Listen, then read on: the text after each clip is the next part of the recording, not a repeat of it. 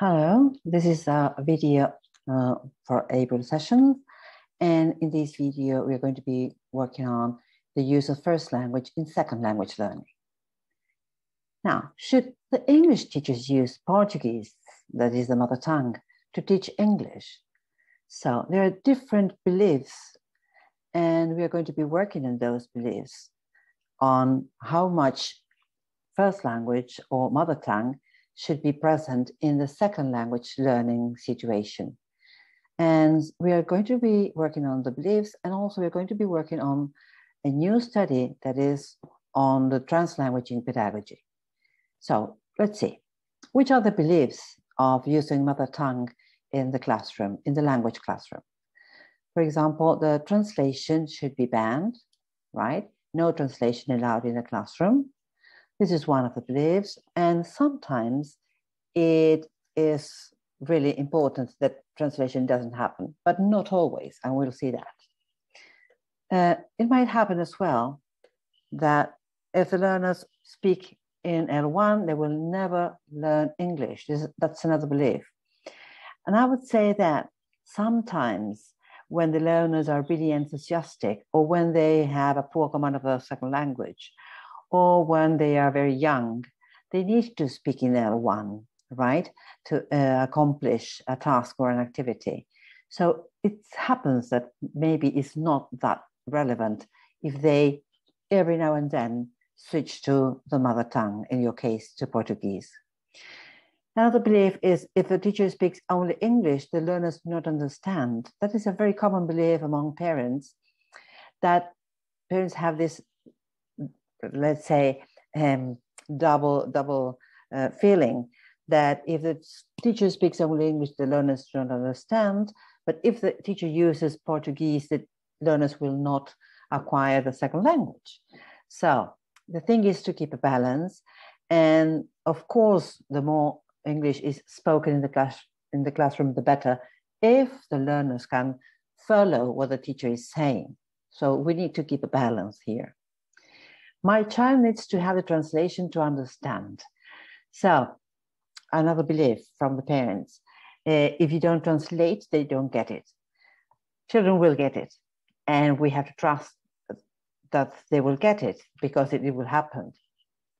We need to insist and help, right, that the children understand what we are saying through body language, through miming, and sometimes a quick switch to the mother tongue and a come back very quickly to English again will help them get, the knowledge, the understanding, and then move on to what the teacher is saying next.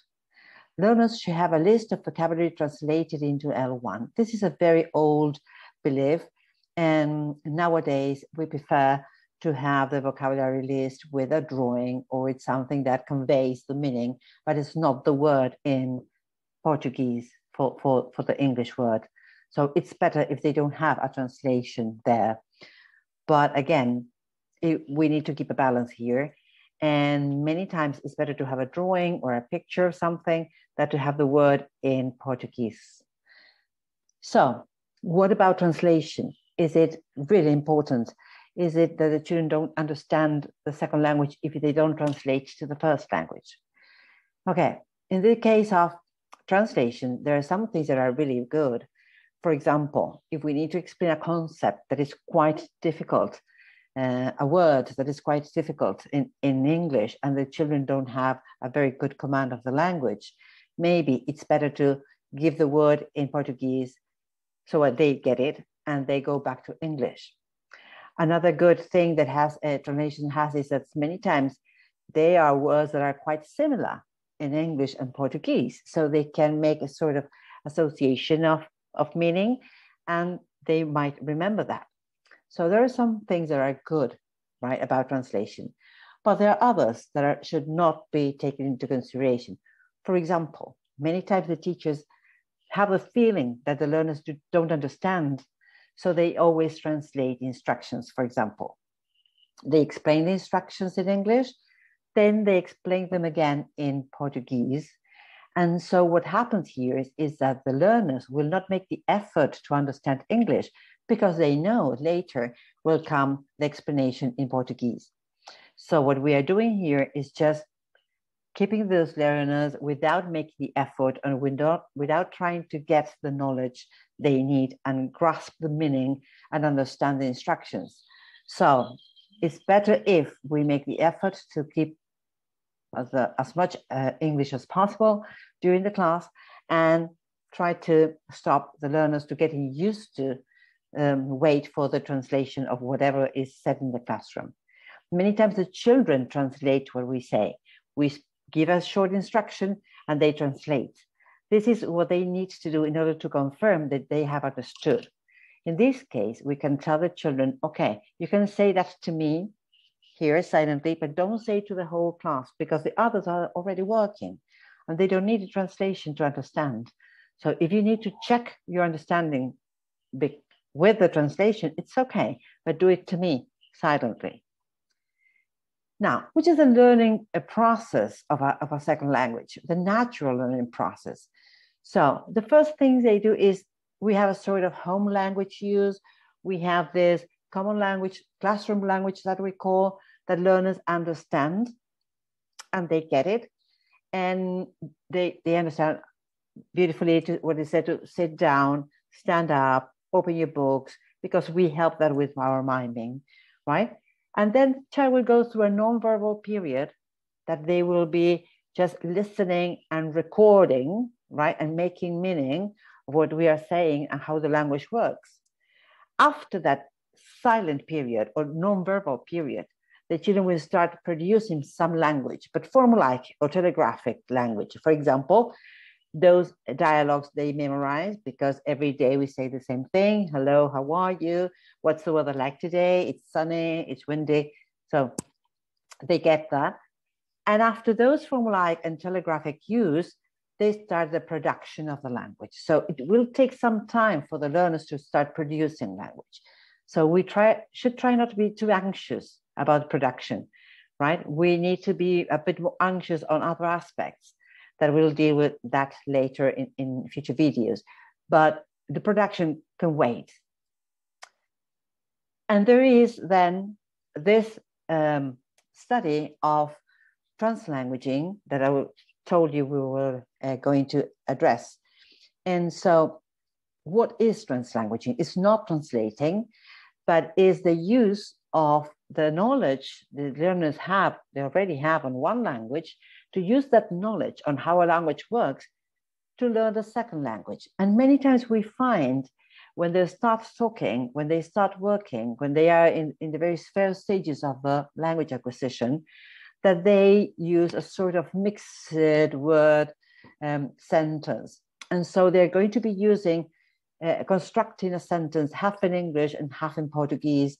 And it's okay. They're going to, in a sentence that in English, let's say, they're going to insert some words in Portuguese. And the other way around, you will see that when they speak Portuguese, there will come up some words in English. That is a normal process of a bilingual learner. So we should not worry about this. This is normal. But apart from being normal, we can accept it in the classroom and help them construct their knowledge from there on. So translanguaging is also a way of teaching. It's a pedagogy that allows children, for example, to read in one language and then discuss in another language, right? Or read in one language and then write something about that in another language. So they can come and go from one language to the other naturally. This might happen even without noticing. The learners will not be aware they are doing this thing. And I know that some parents say, he's mixing all the languages up. It's okay. It's a normal process of bilingual learners. So when we move to translanguaging to allow this to happen in our classrooms, there's studies that sustain that this might be a natural phenomenon, right? And we might use this with pedagogical strategies in the classroom. So it's good for you as leaders to know that this might happen and it's a normal process. So teachers are not stressed out, to use only English in the classroom. So how do you help this second language acquisition? We need to help our teachers become more proficient, and therefore we need to offer them professional development. A professional development that will enrich right, that will expose the learners to reach well-pronounced, fluent, accurate English language models.